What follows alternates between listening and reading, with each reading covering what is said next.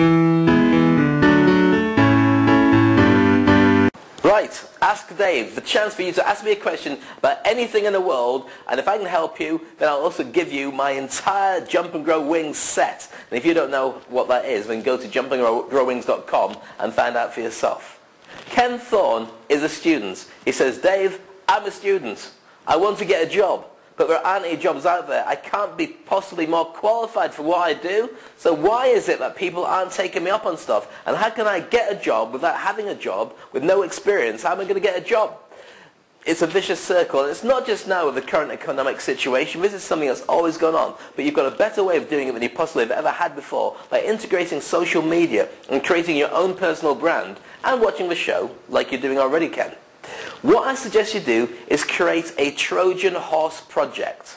A Trojan horse project, to remember the story about the Troy against the Greeks, where I can't remember what, Paris went off and nicked somebody else's wife, took her back, and of course they couldn't break down the walls. So what they did, created a great Trojan horse, and they put all the soldiers in it. They left it as a gift on the beach, and the Greeks were inside the gift. The guys from Troy went, oh, what a lovely gift, brought it inside the wall, so they jumped out, stab, stab, stab, and won the battle.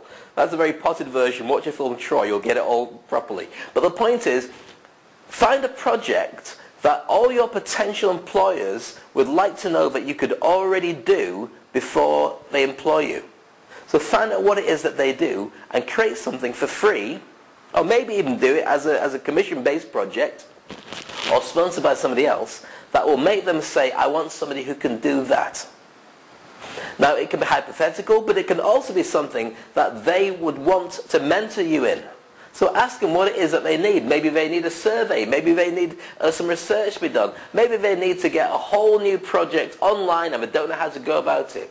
But once you've actually done it, then you can talk to everybody for their comments, for their testimonials, and to see whether they want to employ you, because you've shown that you can do it.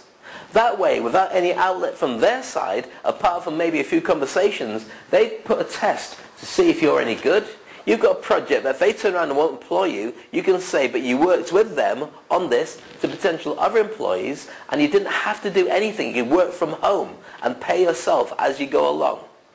It's cost effective, and it's a great way to start the ball rolling. Nobody wants to employ you before you've got a job, and nobody will give you a job to start the whole thing moving, so create your own Trojan horse project. Wherever your business, there's always an idea, and I can tell Ken it's coming to mind right now on what you can start working on.